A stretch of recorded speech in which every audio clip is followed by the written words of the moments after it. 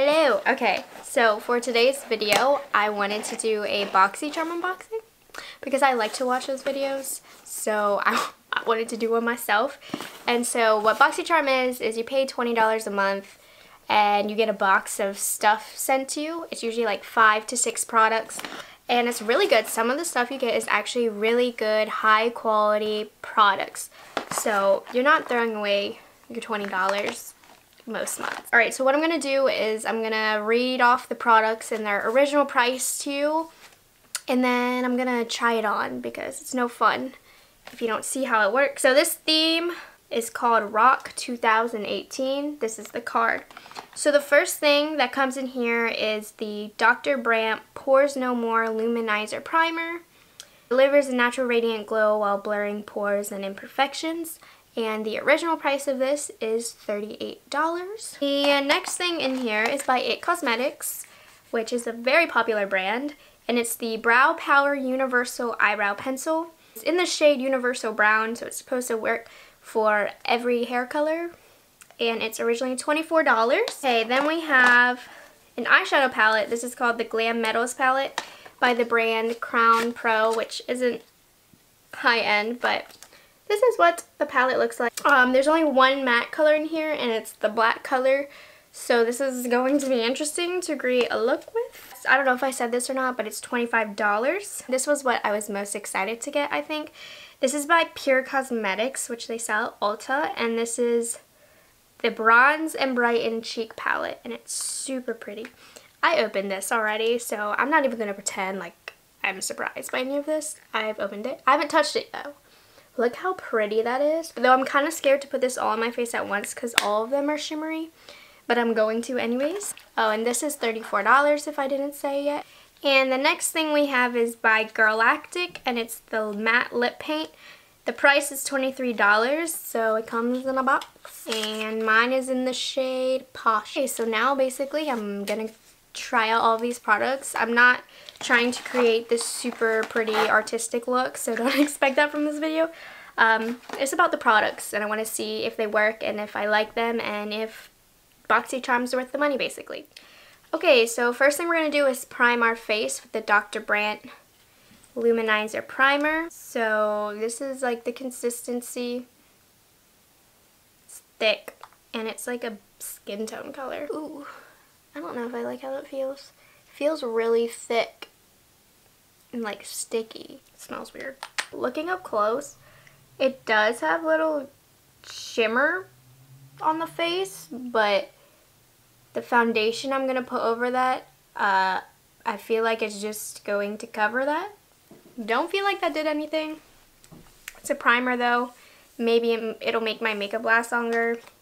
I don't know, but honestly, I'm not really that interested in this. Probably give it to my friend or something. Okay, I'm going to quickly put on some foundation. Just for reference, I'm using the MAC Studio Sculpt. Okay, my foundation application's a little cruddy, but I'm not going anywhere after this. So I just kind of wanted to slap something on. But yeah, I don't really notice the primer doing anything. So this isn't a miracle worker, and I don't really see any shimmer peeking through. So yeah, I'm going to move on. So I'm going to use the It Brow Power now. I've opened all of these and I put them back in the box to make it look like I didn't open these. But I opened them. Oh my goodness. Okay, so this is like thick. I like my pencils to be thinner, but what I do like about it is it has a spoolie at the other end. Okay. So this is supposed to look good on everybody. I don't think it will if you're like blonde. It's gliding on pretty smooth. It's giving off pretty good color. I don't like this. It's too fat for me. It's just not the tip I'm used to. So I mean, the product itself is fine. It did the job fine. I don't like the tip. It's not what I'm used to. So it's kind of a personal problem, but this does what it's supposed to do, does what it says it's going to, and it's good. It's just not what I prefer. Okay, so I was going to do my eyes first, but I'm actually just going to do the face because I really want to try it. Why does this look uneven? I don't want you to see my messy room. I'm going to bronze first. And like I said, what's making me nervous about this is that it's all shimmer. But I guess we're just going to shine. So I'm using the bronzer first.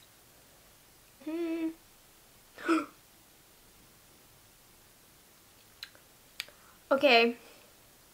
So that's really pigmented. I wasn't ready for that. I look like I have mud on my face. I messed up.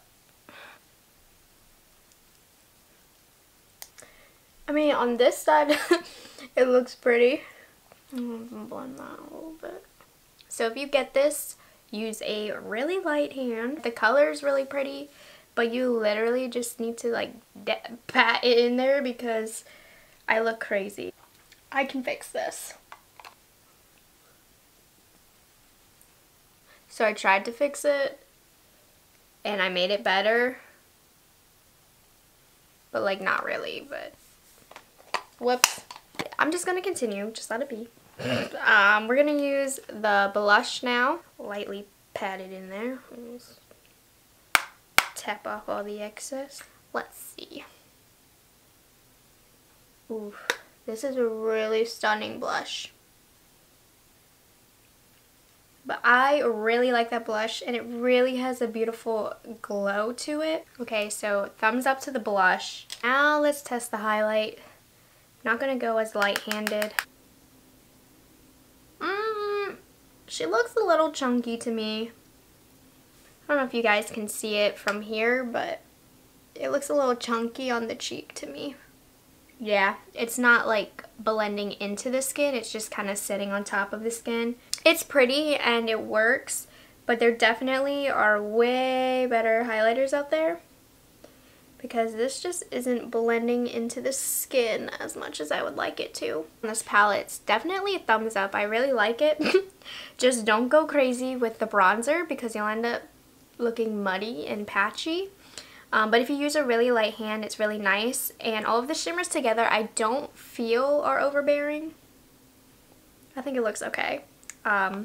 This isn't the best trio in the world, but it's really pretty and I really like the blush. But I've had better. But this box is only $20 and we've got hella stuff, so. Continuing onward, now we're going to try this palette, which honestly I don't really like, but I'm going to use it anyways. My eyebrows look terrible right now. I don't even care. I literally don't even care. Okay, so immediately there's no matte brown, which is what I start off with in every look. So, I don't even know what to do. I'm going to go in with some of Glam Rock, which is this shiny brown color, and we're going to use that like a transition. I mean, normally I'd just go in with another color from another palette. But, you know, this isn't like that bad. It's not super shimmery once you blend it out. But it's a little shimmery, and it's going to bother me. I haven't been sitting in the middle. Has that been bothering you? I mean, okay, that worked. It blended out okay. I'm going to use the black color, Black Metal, because it's matte and I want a matte in this look.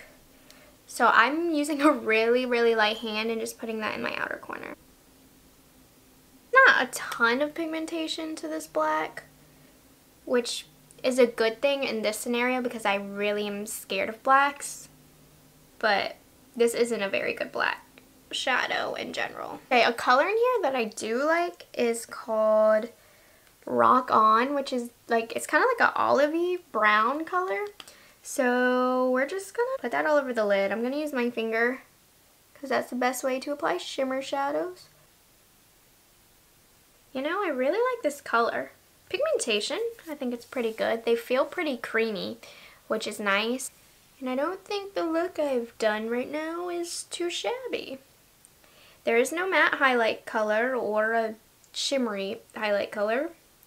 So I'm going to borrow from the face palette, highlight my inner corner and underneath my brows.